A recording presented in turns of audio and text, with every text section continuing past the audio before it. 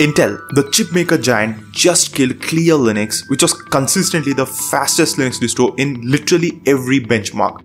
And this has sent a shockwave in the Linux community. Now, maybe you didn't even know Intel had a Linux distro, and you're not alone.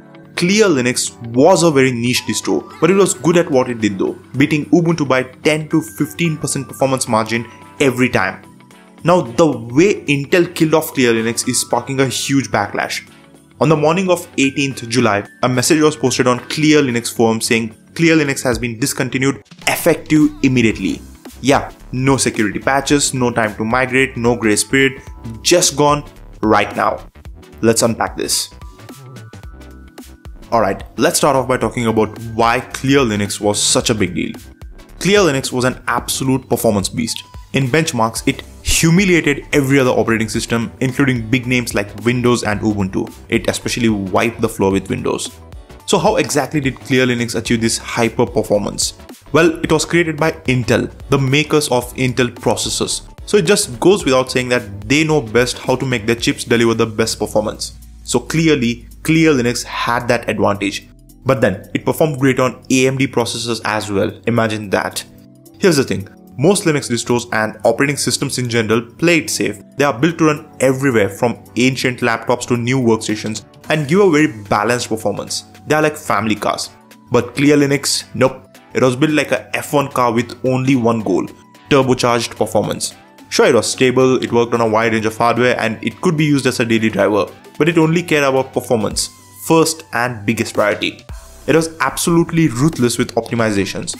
Intel compiled every package with turbocharged flags like PGO, LTO, AVX2, AVX512, the complete works. You could feel it when using Clear Linux. Your hardware just blazed. Clear Linux made all the other distros look lazy. It showed what was possible. But it was not that popular because turns out things that other distros focus on like stability or wider and better hardware compatibility, even at the sacrifice of a little bit of performance, that actually matters. And actually people prefer that. Not everybody wants to commute in an F1 car. Family cars have their value. Then on July 18, 2025, it happened. A quiet little post on the Clear Linux forum detonated like a bomb, written by an Intel engineer. Here's the notice. After years of innovation and community collaboration, we are ending support for Clear Linux OS effective immediately. Intel will no longer provide security patches, updates, or maintenance for Clear Linux OS, and the GitHub repository will be archived in read-only mode. Effective immediately. Yeah, no warning, no 6-month grace period, just gone. Overnight, workstations and servers, however small or bigger number, I'm not exactly sure about this, woke up as abandoned. Bleeping computer sounded the alarm. Without updates, these systems would be Swiss cheese for exploits. Tom's Hardware bluntly told users to plan your migration, and the register, they were direct. Clear Linux OS terminated as Intel trims the fat. The backlash was instant. This is the Linux community, and things like this don't go down quietly. The idea of shutting down a major project, that too by Intel, without so much as a grace period, it felt like a punch to the gut. People really didn't like the way things were handled here. They didn't like Clear Linux going out like this. Not like this. Not with a Friday morning forum post and a corporate shrug. But overall, the Linux community reacted to Clear Linux discontinuation with mixed emotions. Many people expressed condolences and praises, understanding it because of Intel's financial struggles and viewing the OS as a proof of concept or vanity project that had outlived its usefulness, as optimizations that Clear Linux brought in had moved into other distros. So why did Intel pull the trigger? Because of money. Although they didn't mention it explicitly in the post was usual corporate blah blah blah. Intel is in the middle of a massive restructuring. Entire teams are being axed. And Clear Linux, it was a boutique project. Brilliant, yes, but niche. And it didn't even have a user base that you'd expect from the fastest Linux distro in the world.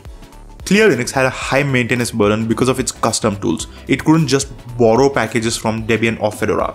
Everything had to be built and optimized in-house.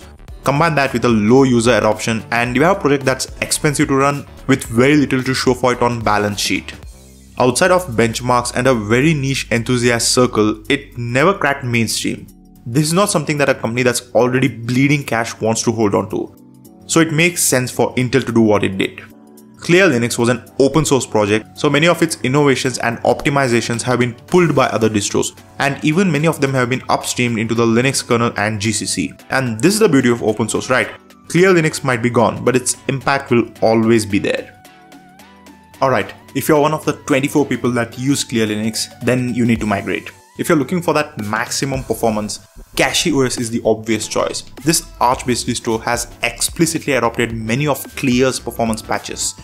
Benchmarks show it's right on Clear's tail, sometimes even shooting better than Clear Linux. I did a video on CachyOS just last week, so if you want, you can check that out. Then, if you want something robust, something stateless, then Fedora Silverblue is going to be the obvious choice. Very different experience, but it gives you that immutable atomic benefit, not as performant though. Looking for a balance of modern features and usability, Fedora Workstation is a top tier choice, offering a polished, up-to-date experience backed by Red Hat. Of course, old reliables like Ubuntu, Pop! OS are solid picks too. And for the DIY power users who want to build their own speed demon from the ground up, you know the answer, Arch Linux. It gives you the ultimate control to replicate the Clear Linux philosophy, but yourself. Clear Linux will always have a very special place for me. Although I dabbled in it, I never actually used it as my daily driver. Not many people did actually. Clear Linux showed what was possible with Linux. Now one thing that most people don't understand is many of its performance enhancements were always intended to be contributed upstream to the Linux kernel, GCC and other projects. And they were tested and perfected in Clear Linux, then they were moved upstream and consequently the entire Linux world benefited from this.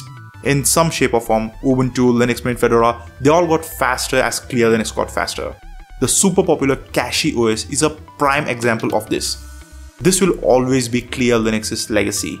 I thank the developers, the people, everybody involved with the development of Clear Linux. This was a great ride.